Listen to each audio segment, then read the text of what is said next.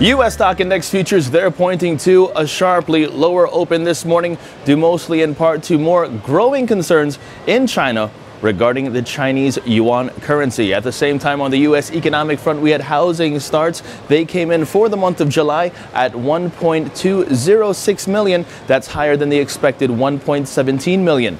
Now, in the Forex market, the U.S. dollar this morning facing mixed moves in a volatile market. We first take a look at the euro-U.S. dollar pair point, 38% lower at a read of 110.34. The British pound to U.S. dollar pair, that is currently 0.65% higher at a read of 156.85. And we do have the U.S. dollar Japanese yen pair 0.04% lower, 124.36 yen. Trading Central analysts this morning, they are focused on the U.S. dollar Swiss franc pair, which has struck against the resistance at 0.98 and remains under pressure. Short positions below the resistance at 0.98 are favored, with targets at 0.9720 and 0.9670 an extension.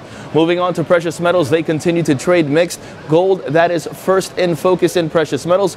Gold is forming a support base around 1112, which should limit the downside potential. The hourly relative strength index stands firmly above its 50% neutrality area, and long positions above 1112 are favored, with targets at 1127 and 1135 in extension. And lastly, silver 1.81% lower this Tuesday morning to last trade at $15.07 a troy ounce. And don't forget to follow Trading Central on Twitter at Trading Central for all of your Forex market updates. And for Trading Central Web TV from the New York Stock Exchange, I'm James Swinney.